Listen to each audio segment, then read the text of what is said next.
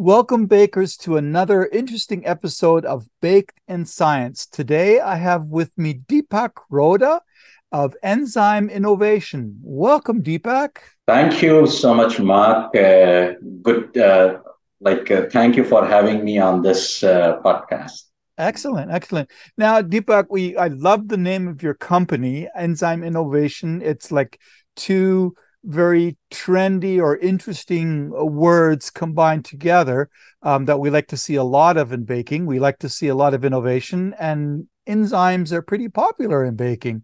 And so, tell me a little bit about what does enzyme innovation do? Well, so as the name says, we do innovate enzymes. We believe in having innovative enzymes. Mm-hmm.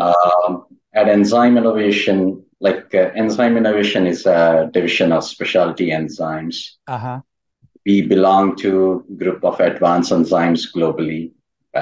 So we are proud to say that today we are in top 10 global specialty enzymes and Oh, wow. probiotics producing company with an experience of over 63 years in enzymes and probiotics manufacturing.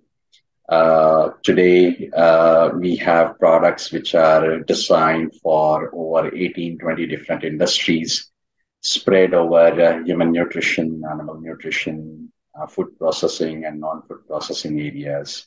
Oh, wow. That's fantastic. That's excellent. Yes. Yeah. Yeah. And so what we do here at Enzyme Innovation is we design solutions for different industries, replacing something which is causing side effect or something which is not safe or something which is health friendly or label friendly.